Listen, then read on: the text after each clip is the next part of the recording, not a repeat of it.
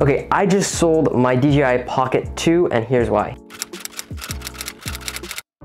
So the first reason I sold my DJI Pocket 2 is mainly because my iPhone camera is so good. This thing can take almost as good as the DJI Pocket 2, not quite as good, but almost as good. And the phone camera works really well. And if you want to see a video on iPhone 13 Pro camera, just leave a comment down below and I will definitely make one. The second reason I sold the DJI Pocket 2 is that although this phone has a very automatic camera, and the main reason I got the Pocket 2 is so that I could have a basically phone camera that was more manual, they're actually pretty much the same. This one's got about the same amount of auto everything, and the Pocket 2, you can change it a little bit more easily, but it's still kind of hard. You have to plug into your phone and then change it. And if you're trying to do it on the little screen, it's just kind of useless.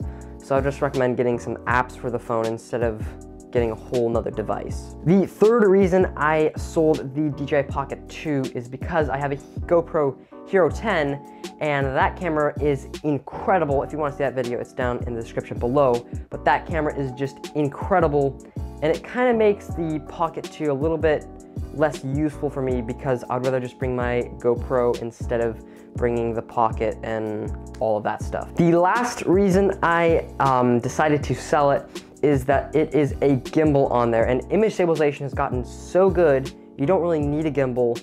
And the disadvantages of a gimbal is it doesn't, where you point it, it's not capturing what you want. And the advantages of the gimbal, where it used to be, it would keep the horizon level, and even if you did kind of miss the shot, your shot would still look really professional versus it being all crooked and everything. But the Hero 10 has horizon lock, so it keeps everything perfectly straight, and that kind of just blew away the point of a gimbal camera for me. All right, so that's kind of the main reasons why I sold the DJI Pocket 2. If you have any questions about this, or if you're considering buying a DJI Pocket 2, it's still a great camera, and I still could recommend it for a lot of people. So if you have any questions like that, you can leave them in the comments below, and I will definitely respond to you.